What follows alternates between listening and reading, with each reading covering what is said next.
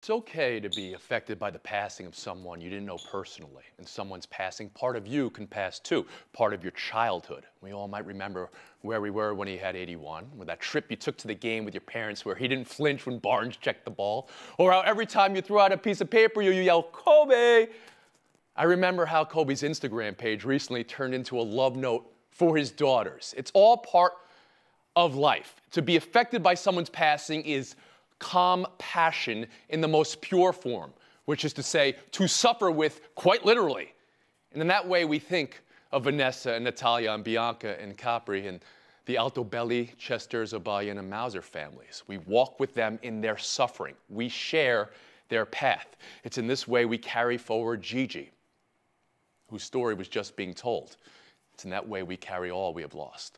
Because the fact is, no one's path is theirs alone. No one's life served one purpose. Kobe Bryant, again, exceptional in this regard, in the ways he united people, encouraged people, provided a mentality, the way his life had complexity and tribulations. We consider his death and his life as we speak of the fullness of it and all those who were part of it. This is grace to amplify the best of ourselves.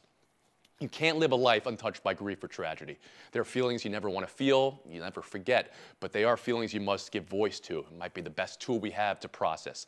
I heard it said by some, it feels worse today. It's a key point in recovery. It doesn't get better with time, it gets better with time and work. So consider letting your work be in how you voice your feelings and talk about other people, talk about people's lives in full, carry forward their spirit. Most importantly, be with the ones in your life and allow them, even in loss, to always be with you.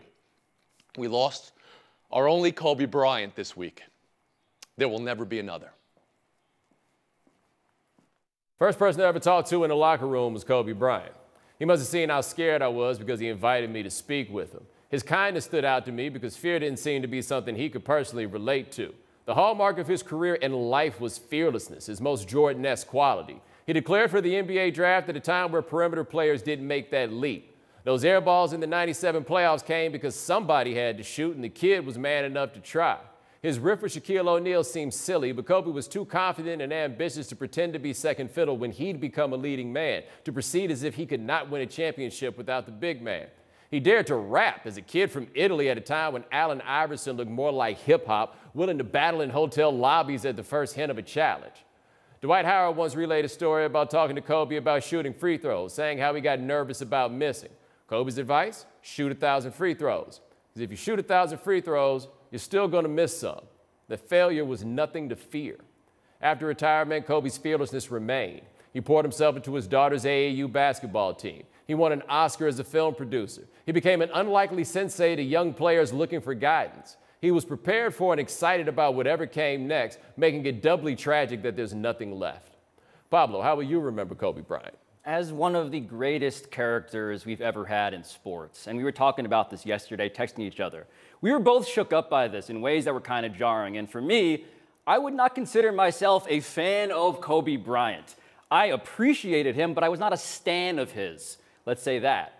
But why do I miss him?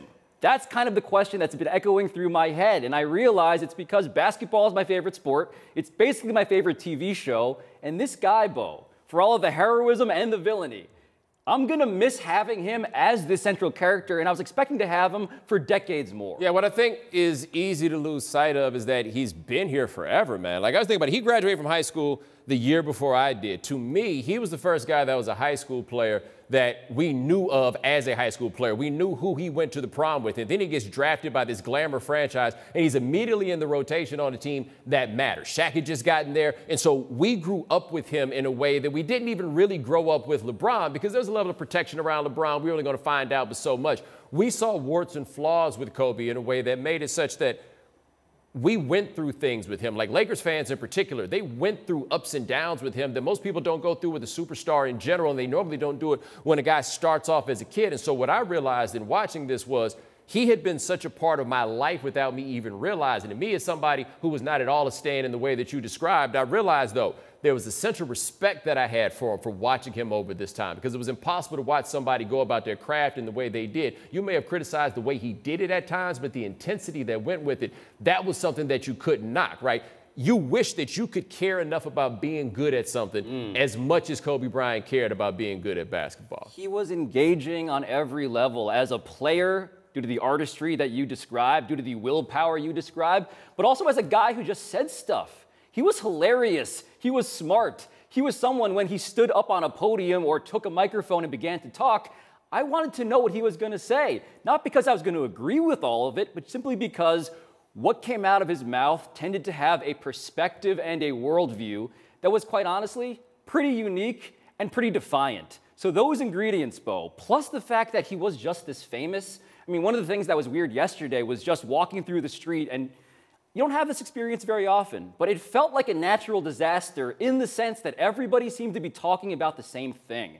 And communal experiences like that, they're just kind of rare at this point, but this is the sort of magnitude of a figure who can bring everybody kind of together. Thing is, when you're the man in LA, you're the man to the people that are the man to you. Your heroes wind up viewing somebody like Kobe as a hero because the one unifying thing in that fractured place is the Lakers, right? And this guy is Mr. Laker in a way that is different than Magic Johnson or anybody else because of the length of time, because of the way it went. So it all winds up then being magnified to where everybody looks up and says, damn, Kobe Bryant is not here anymore.